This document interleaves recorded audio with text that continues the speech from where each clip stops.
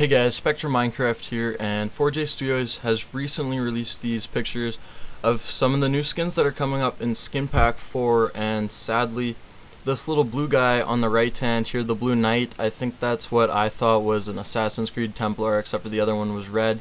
So apparently no Assassin's Creed skins in Skin Pack 4, at least as far as we know, but interestingly enough, there are Borderlands 2 skins, so that's pretty good. But yeah, here they are here, and there's like a dressed up creeper, I don't know, a guy in a suit.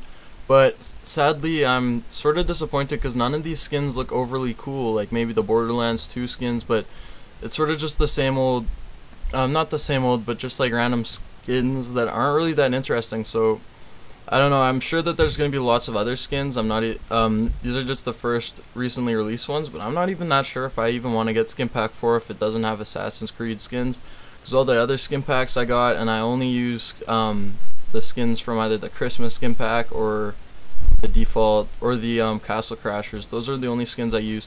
But yeah, so there will be more released in the future anyways, I guess, more images and the release date and stuff like that, but these are just, I want to show you guys these were recently released, the skins. So yeah, that's it for this video, guys. Anyways, when more info is released, see it here first. Thanks guys for watching. Spectrum out.